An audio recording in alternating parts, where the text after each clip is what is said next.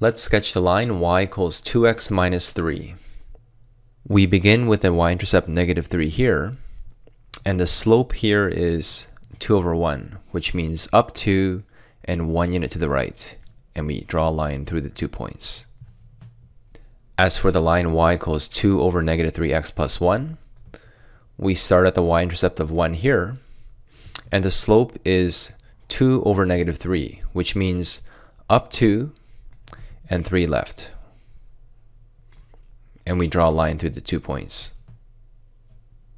Now let's draw the line y equals 1 minus 3x.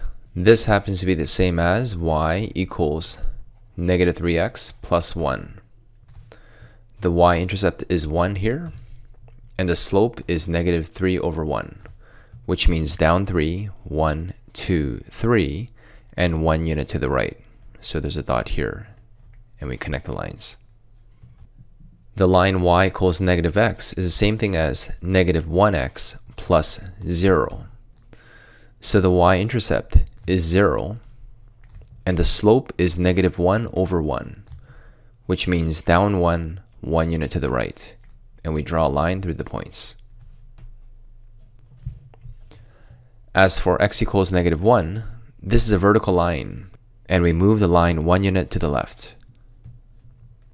For the line y equals x over 2 minus 0.5, we can rewrite this as 1/2 x minus 1/2.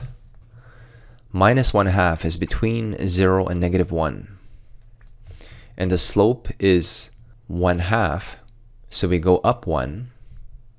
1 unit up is this much, and we go 2 units to the right. 2 units to the right ends up here, and we then draw a line through the 2 points.